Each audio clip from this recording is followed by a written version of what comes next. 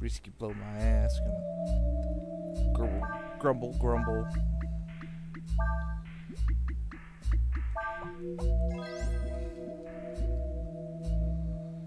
Let's see.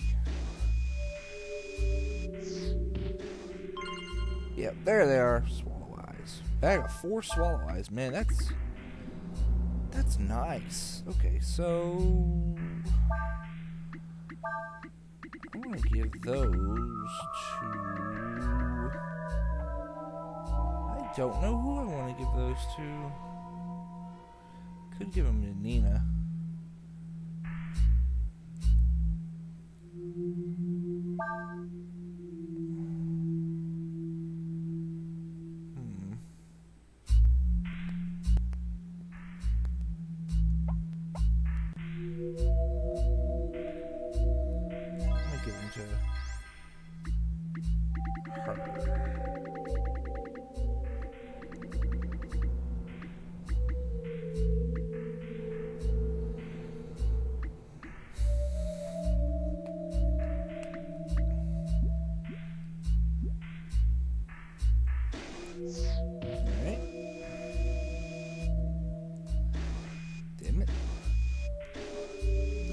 Now we want to continue on.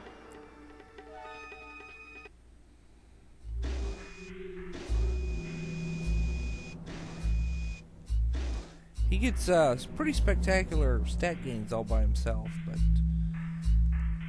still is nice to have. Let's see. The extra stat gains. I mean, from the masters, because he really doesn't need wisdom and all that. It's just, oh, screw you.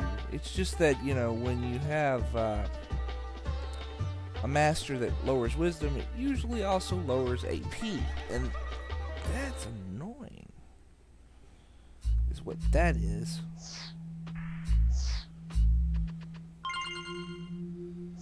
Hey, free wisdom seeds. That's always nice. Especially since I, you know, lost my source. Oh, wrong way. Excuse me. Dynamite.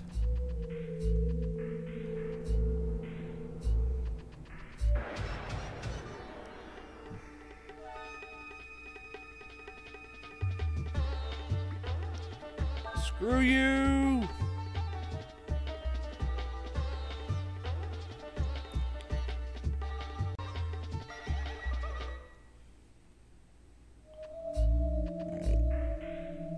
Room? No, but we're getting close. Okay, I'm not sure if the rider appears in the rest of the ruins, but he does appear in this room for show. So I'm gonna get in and get out. That ruin right there says something along, this is where Fulu was summoned. Get out, get out, get out, get out.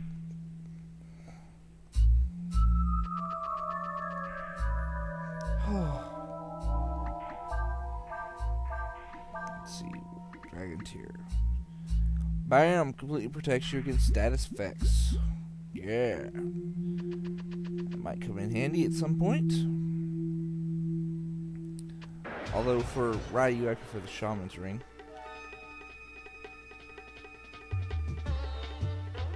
I can take these guys out. Pretty easy.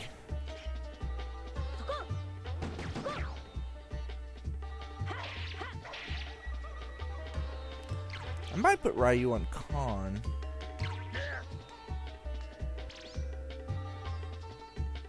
I'm just not sure. Because I have quite a bit of AP. I've been pretty careful with my AP growths, honestly. Yeah, I think I'm going to put him under Khan. Because I don't really care about the wisdom growths. I mean, they can be handy for the level 3 dragon magic combos, but you're better off using a breath attack almost all the time. Well, of course, unless you're at under like 3/4 of your health. which point you're better off, using Shadow Walk or something. Something else.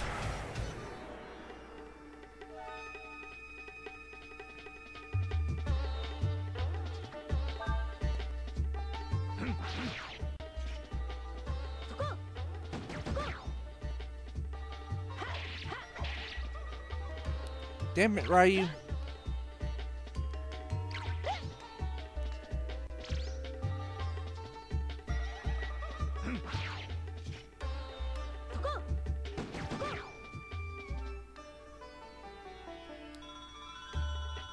Those things are worth a good experience, man. Too bad they're just annoying to fight. Because there's really no hit-all, physical attacks other than Urshan's guns. And at this point in the game, unless you just happen to have the fish laying around to buy a culverin, you're not going to have a non-elemental hit-all attack.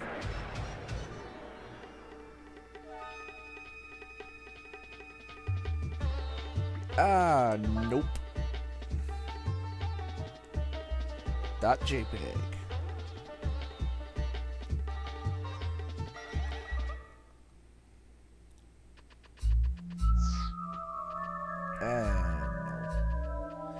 Thankfully, you don't have. If you do want to go get a chopping plate or farm for a mass driver, thankfully you don't have to go too far into Mukto to get back. I mean, the exit's like right there, and it plops you right down into the room where the Chopams, or however you want to pronounce it, wherever they are called. Anyway, we got Kwanzaa over here.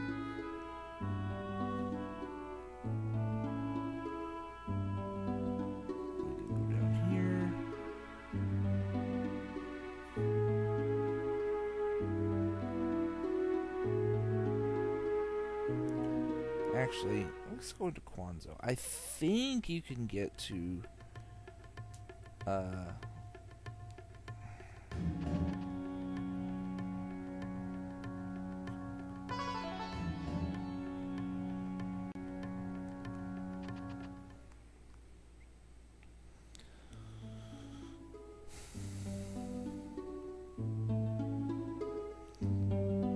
yeah, this is why we went this way. So if you go this way and then this way, and then I think if you go this way you can get into Kwanzaa from the back.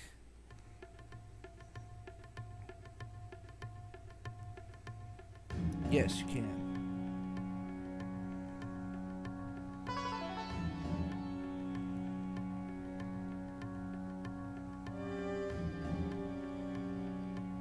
But you still can't get in. Okay.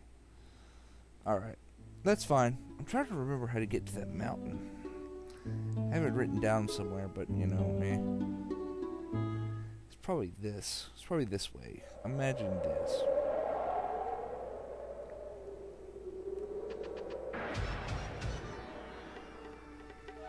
Let's check this place out. We got here bolt troops. Mages. Alright.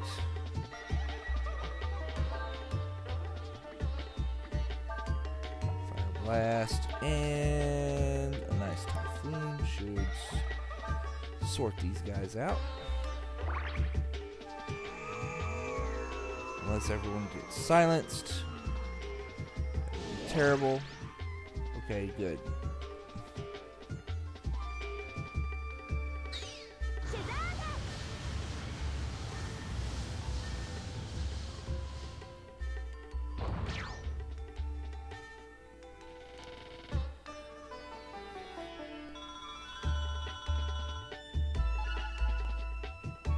Yep, look at her wisdom starting to start climb, isn't it? Just climb on up.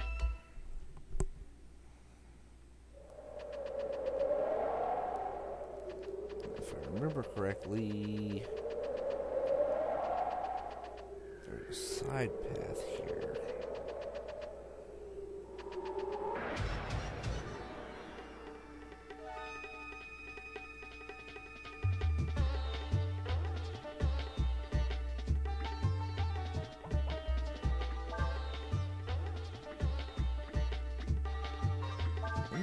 Take that off. Put this on.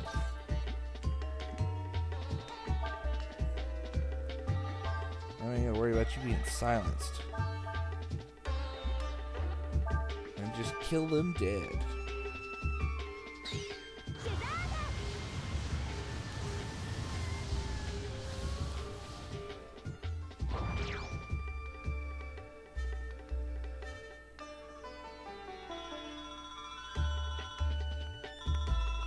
Hey, free Molotov.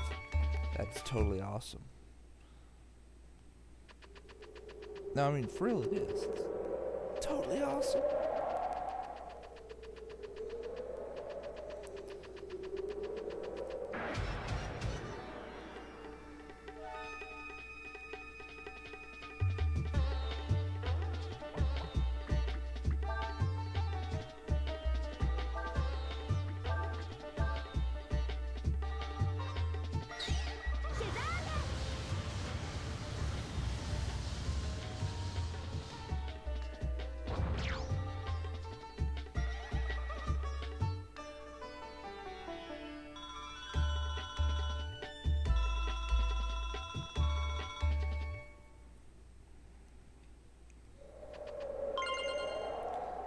And a free taser.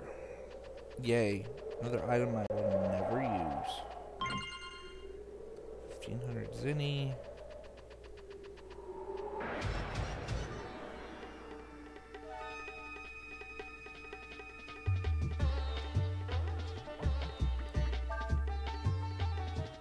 You know what?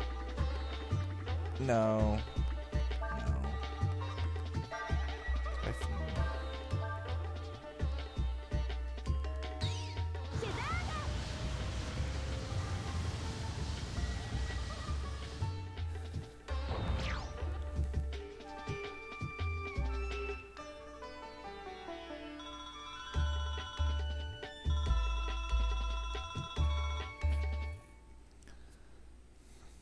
Somebody was actually asking me about alternate ways to build the characters, and basically, I would really only I would really only build certain characters certain ways.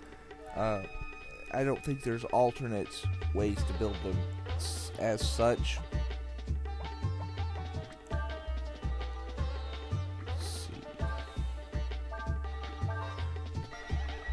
Ursula's definitely someone you got a little leeway with. You could either build her magic focused or melee focused because she's got access to the 2-hit weaponry, the hit all weaponry, and fairly powerful spells. So, I mean, you could choose to focus on one or the other, and interestingly enough, still get use out of the other camp. Ursula's a really good character, really well balanced. Sias, you want to pump his power in as much as possible, and if you can, throw in some AP. The reason being that way he can use Shining Blade more often.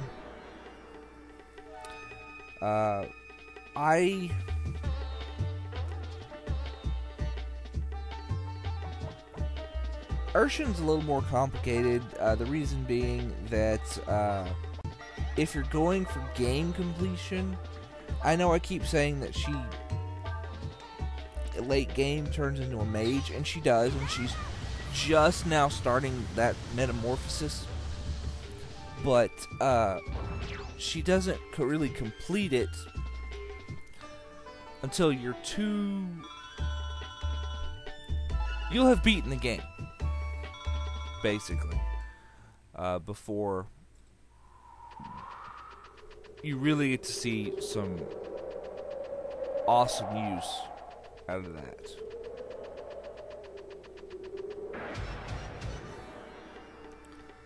Or stat growths and things like that. So, I mean, if you really wanted to, you could build her as a fighter. I still like building her as a backup magic caster, just mainly because she's got really high defense for the first 60% of the game. And then, of course, you know, you can use her to bridge combos and things like that. And, you know, she's pretty good at that.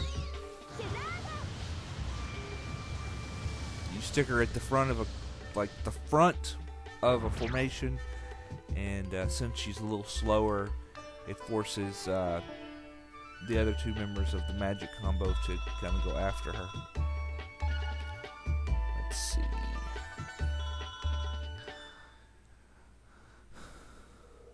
Cray, since he has crappy spell selection, the only way I can think of really build him is pure power anyway.